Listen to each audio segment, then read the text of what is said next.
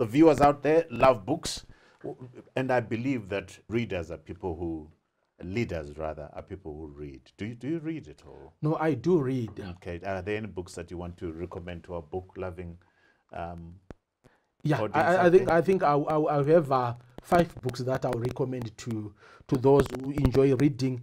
The 5 books that I would want people to read are: 1, Thomas Sankara and the African Revolutionary by Ernest Hush; 2, Che Guevara and the Imperialist Reality by Mary Alice Waters.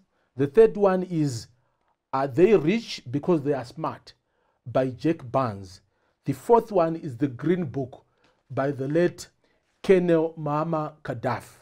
The 5th one is Why We Can't Wait by Martin Luther King Jr. Wow, sure, powerful books.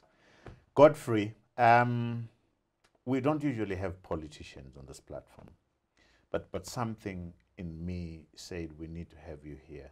And I'm delighted that you found God, delighted that you're coming clean on, not coming clean, but owning up to, if I messed up, I am sorry and I apologize. And I'm sure people out there want exactly that. I sense your passion, and I wish you all the very best.